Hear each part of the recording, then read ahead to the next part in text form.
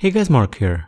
In this tutorial, I'm going to show you how to make another rope mat. This time, it's going to be a round rope mat, which is basically a flat 7-bight 3-part Turk's head. As such, it can also be tied on a mandrel, but I think that tying it flat is a bit easier. I used about 12 feet of paracord for this project to make a 4-pass version. So let's get started.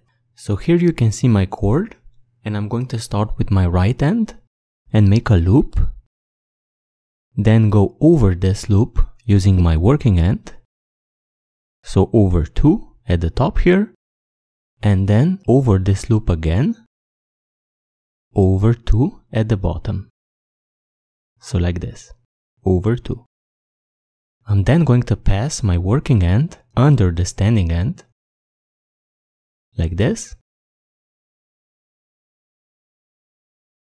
and then I'm going to enter the knot going over under,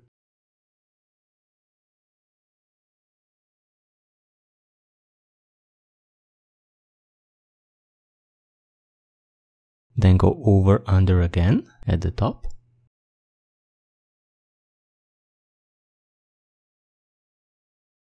and over under, coming into the middle of the knot,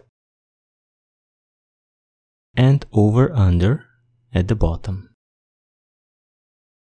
I'm then going to place my ends one next to the other, and with this I have tied my rope mat, and now I'm going to remove the slack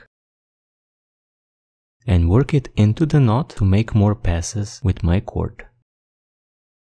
That's all there is to tying this knot. It will just need a lot of adjustment. So guys, as you can see, this is an incredibly easy rope mat, but it still has a lot of uses. If you have any questions or issues with tying this knot, please do post down below and I will try to help you the best I can. Thank you and see you next time.